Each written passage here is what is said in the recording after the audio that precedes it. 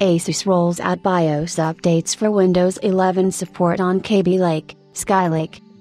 ASUS has begun rolling out BIOS updates that had motherboard support for Windows 11 even for processor families that Microsoft said would be left out of their latest Windows OS. Ever since the introduction of Windows 11, the message around specific hardware requirements has been difficult to pinpoint, as the company struggles to send a clear message on exactly which users should be looking to update their hardware, and which should not. ASUS new BIOS updates will certainly add to the stirring pot, as they are being touted to enable Windows 11 support for Intel CPU families that Microsoft doesn't officially yet support for the OS release, Skylake, 6th Gen, and Kaby, 7th Gen.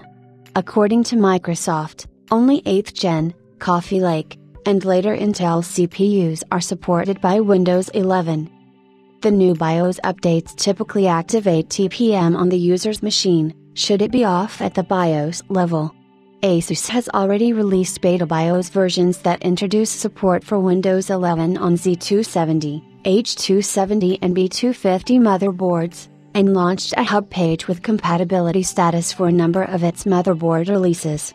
According to the company in the respective motherboard support pages, the following motherboards are compatible with Windows 11 under current testing.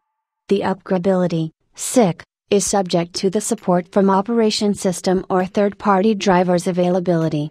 Which of course means that even if ASUS has gotten preview versions of Windows 11 to run on systems with this hardware, there's no way to know if the final retail Windows 11 version will actually offer support for these CPUs.